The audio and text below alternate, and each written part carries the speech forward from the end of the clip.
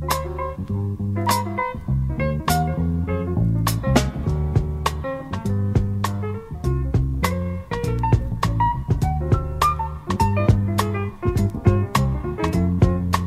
everyone, it's Keto Live season again. So coming up in June in a few weeks' time in the wonderful Bergün, Switzerland, incredible place, is Keto Live 2023. And last year I got a bunch of videos done for my good friend Josephine Barberino, who runs the whole keto conference. It's packed with experts, doctors, professors, metabolic health specialists, all explaining how keto and low carb interventions can quite dramatically in many cases mitigate modern chronic diseases of all sorts. So this interview is with Dr. David Unwin, who's always there like myself, and if we go through a quick chat around his talk last year and what it entailed. So really nice conversation. And the links are down below if you wish to attend the best keto low carb conference in the world, in the most beautiful place. And I've checked, and the tickets actually to Zurich, which is only 2 hours from the conference by train, are still remarkably cheap, even with only a few weeks to go. So fantastic holiday there. Get to hear all the experts and mingle with them and mix with them in the hotel, because it's the most intimate kind of conference I've ever been at. Truly exceptional. But in any case, let's go ahead and hear Dr. David Unwin. Coming to you here from Keto Live 2022, the best conference on low carb and keto in resolving chronic disease. And we're here in beautiful Bergün, Switzerland, and I have met one of my heroes, Dr. David Unwin. You're very kind, you're very kind. Not at all. I remember the first time we met, I think it was in the PHC in London, in the general practitioners. It was in the Royal College. Royal College. Yes. And we had a really good chat with Sam Feltham, and of course we were both riffing about GGT because we had both kind of come into this years ago with the liver enzyme. But we won't retrace that ground because we want to do these short videos, and with each speaker, you know, get out some of the content of the talk you're giving and the key points. Yes. And what struck me, was it yesterday? I think it was the patient examples. So we'll get in a minute to your overall percentage performance. But I think Dan one of the cool guys? What I was trying to show is what an ordinary bloke can achieve. So Dan is 40 years old. He presented with really very high blood sugars. So his hemoglobin A1C, for those interested in that, was over 90, which is sky high. And we know that for anybody with a very high hemoglobin A1C, they're losing about a third of their life expectancy. So it's really important to do something about that. And in Dan's case, he was really hoping to avoid lifelong medication. I offered him the choice. Clearly we've got to do something, but he decided he wanted to try the low carb approach, so he gave up sugar and starchy carbs, and very rapidly he got actually normal blood sugars. So he went from really very poorly controlled diabetes down to normal, and he's maintained normal blood sugars for over 2 years now. And the before and afters are amazing, because you saw he was quite a big bloke, then he looks like a teenager. And also he came off all his blood pressure medication. So he went from being a patient to just being well and normal, and he doesn't need doctors, he's fine. He needs follow-up from time to time. So he's a poster boy really for what you can do in primary care with all the constraints that we have. Very, very proud of Dan. Yeah. Oh yeah, no, he's a real exemplar. But the thing is, yes, he's almost an extreme version of success, but broadly across the whole population, there's incredible success. I think you're around half the cost of your region's practices. Yeah. So I think that's the other thing, is if time after time you give patients the alternative of lifelong medication or changing their lifestyle, and if in every case where I've offered patients that alternative, they've chosen to change their diet. So that means that I'm beginning to save, and we're up to £68,000 per year now for an NHS practice on the drugs for diabetes alone. So it's not, if you add in, we're also saving money on antihypertensives, on actually antidepressants and various other things. But if we just stick to drugs for diabetes, we are saving £68,000 per year on the drugs budget. And that's nationally collected data, so it's not data that I've collected, it's nationally collected. And I suppose the show-off point is that Dan is one case, and the relevance to that is I hadn't seen type 2 diabetes remission, drug-free type 2 diabetes remission, not a single time in 25 years as a doctor, as a GP. And now I have seen it in 117 occasions. So Dan is one of 117 cases. And that translates, if you look at the practice as a whole, because we've got data on everybody, it translates into, I think it's 52%. So of those who choose low carb, there's over a 50% chance that you're going to get remission at Norwood Avenue.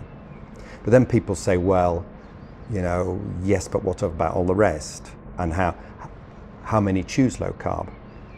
So another way to look at it is we've now got 20% of the whole diabetic register for the practice into remission.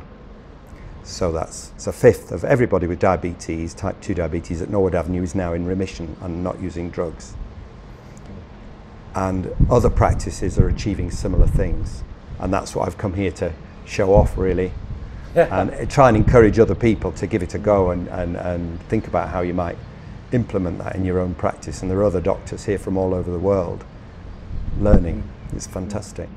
Yeah, absolutely, and doing that. And you had a kind of road to Damascus. I think originally, like you say, 25 years, you were tired of medicine because you really didn't make much of an improvement. There was no magic. And then you discovered, just actually tell us that one briefly, you went to the Diabetes Forum and you kind of got thrown off, seen as the enemy. I did. I was intrigued because I knew that large numbers of the public were achieving good results. So I went on the forum, the low carb forum of diabetes.co.uk. The first thing that was astonishing was there were 40,000 people there, intelligent people trying to help each other. And then there was the very sad thing, their efforts were being rubbished by healthcare professionals like me.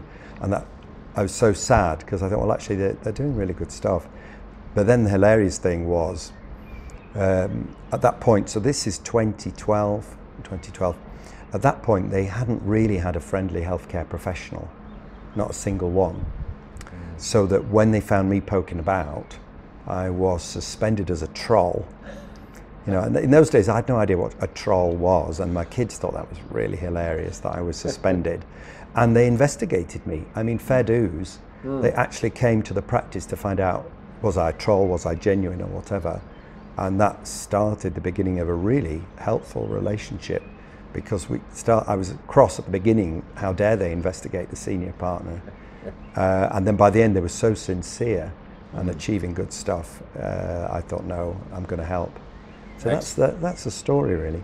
Oh, it's a great story, and I remember interviewing you before somewhere. I think it was in the Parliament. I think there was some function we were at in the Parliament where a scene was, or something like that. Yeah. But yeah, absolutely, and that's it. And the people, just as you mentioned that, my wife has come to quite a few low carb conferences now.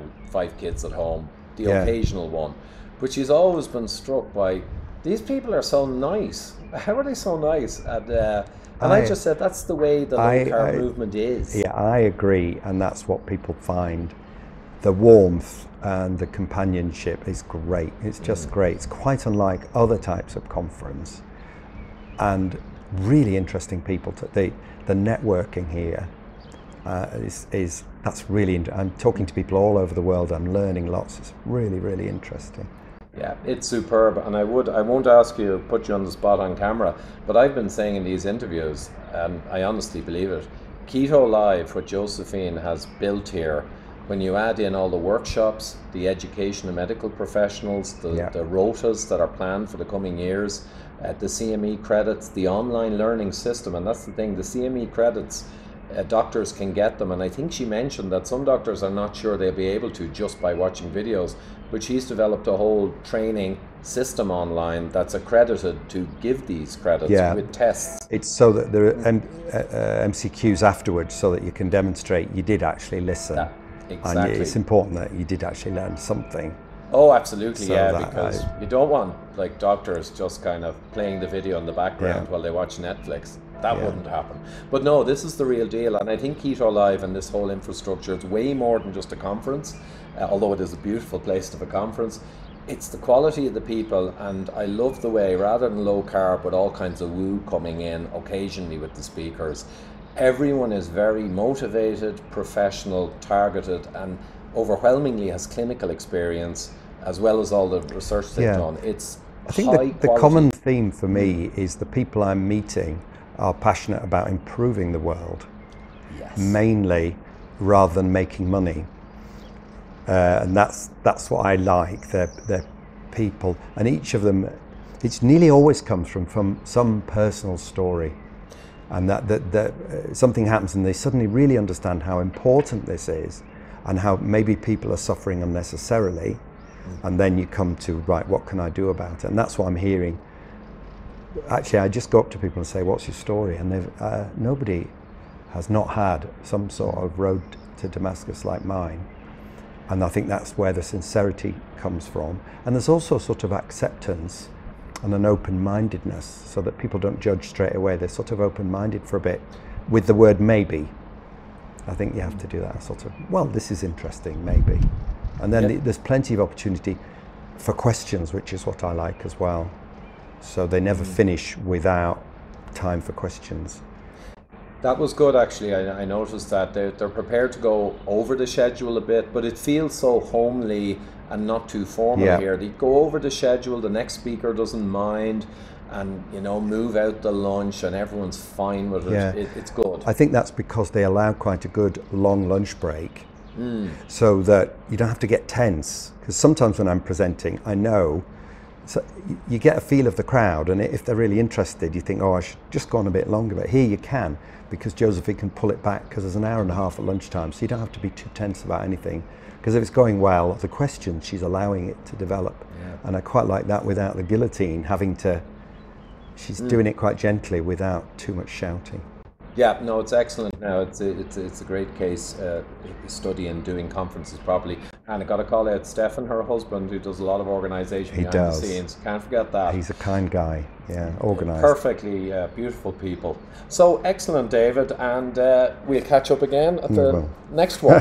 Thanks, Ivor. Bye now. Bye now. I'm sure you'll agree, Dr. Unwin is the best.